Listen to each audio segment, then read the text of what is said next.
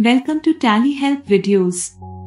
In this video, you will understand how to use Track GST Return Activities report in TallyPrime to track return-related activities such as verifying the transactions and making corrections as needed, exporting the transactions, reconciling, and signing the returns. The all-new Track GST Return Activities report, introduced in TallyPrime Release 3.0, provides you with a one-stop location to track all the activities related to returns, be it GSTR1, GSTR2A, or GSTR3B. Once you know the stages at which your returns are, it becomes easier for you to prioritize your actions. Moreover, you can also configure the report to view only the pending activities in returns so that you can act accordingly. Now, let us see how to view the Track GST Return Activities report. Press Alt+G. Type or select Track GST Return Activities and press Enter. The report opens for the current financial period.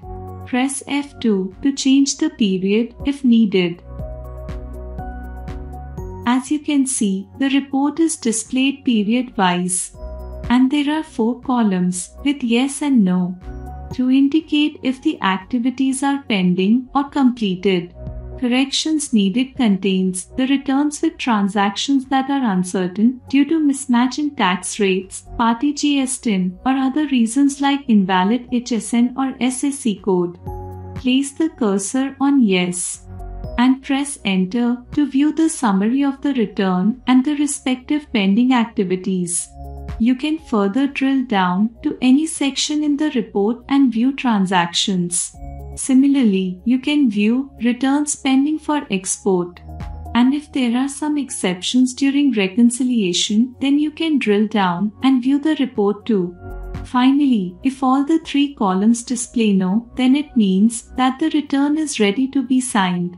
You can drill down and sign the return using the Sign Return button or press F10 to do so. You can also view the report return-wise.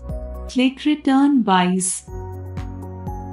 The report will be displayed based on the types of return under which the different periods will be listed. Now, click Period-wise, and the report will be displayed based on the periods under which types of return will be listed. Press F12 to configure the report. As you can see, you can view the condensed or detailed report as required. And sorting method will allow you to sort the report as per return period. Select Period Decreasing and press Enter. You can view the report with the return in such a way that the returns for the latest period gets displayed on the top and the earlier ones below. Similarly, you can select Period Increasing to view the report with returns for the earlier period on the top and the later ones below. If you are using the Multiple GST Registrations feature, then the report will list all the registrations. You can also press F3. Select the GSTN and view the report for a specific GSTN. Now, let us see how to use basis of values to view the report for returns with only pending or completed activities.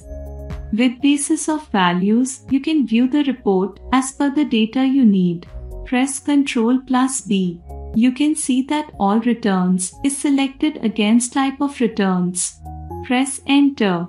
In the Report Details screen, the Without Pending Activities option helps you to view returns with the completed activities. You can also view report to know the pending activities. Select with pending activities and press Enter. Now press Enter on Show Return having pending activities off. You can view the returns that need corrections pending for export with exceptions in reconciliation or ready to be signed as needed. To view the report, to know the returns with transactions that need correction, select Corrections Needed and press Enter. Press Ctrl+A to save the settings. As you can see, only one column is displayed with returns pending for corrections. Drill down to view the summary of the corrections needed, and then you can correct values in multiple transactions from the report. Or you can further drill down to view the transactions and take actions as needed.